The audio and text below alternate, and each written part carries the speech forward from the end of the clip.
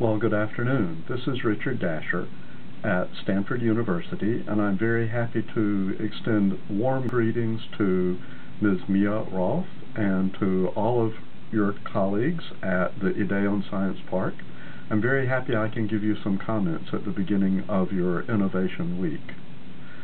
You asked me to speak a little bit about innovative or disruptive business models and what's going on in Silicon Valley right now. Certainly, startup companies are a great place to find disruptive business models because they don't have to protect an existing business. They were invented to change the world. I wish I could be there to hear about Storytel and to hear about Min Doktor, but I understand that both of these have disrupted some traditional ways of doing things. So in Silicon Valley right now, the hot topic is artificial intelligence. And artificial intelligence is really using a computer to perform some task that used to require human intelligence. If you divide this up and see what's really going on, most of the artificial intelligence companies are either detecting some new pattern or they are providing some sort of analysis of a set of data or some heterogeneous sets of data.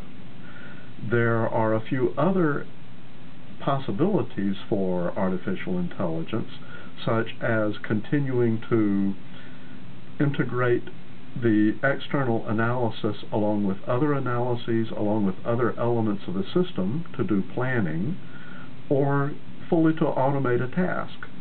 But actually, we're finding that there's not very much task automation actually going on with artificial intelligence, except for chatbots like virtual assistants. That is already a communication that's being fully performed by the robot.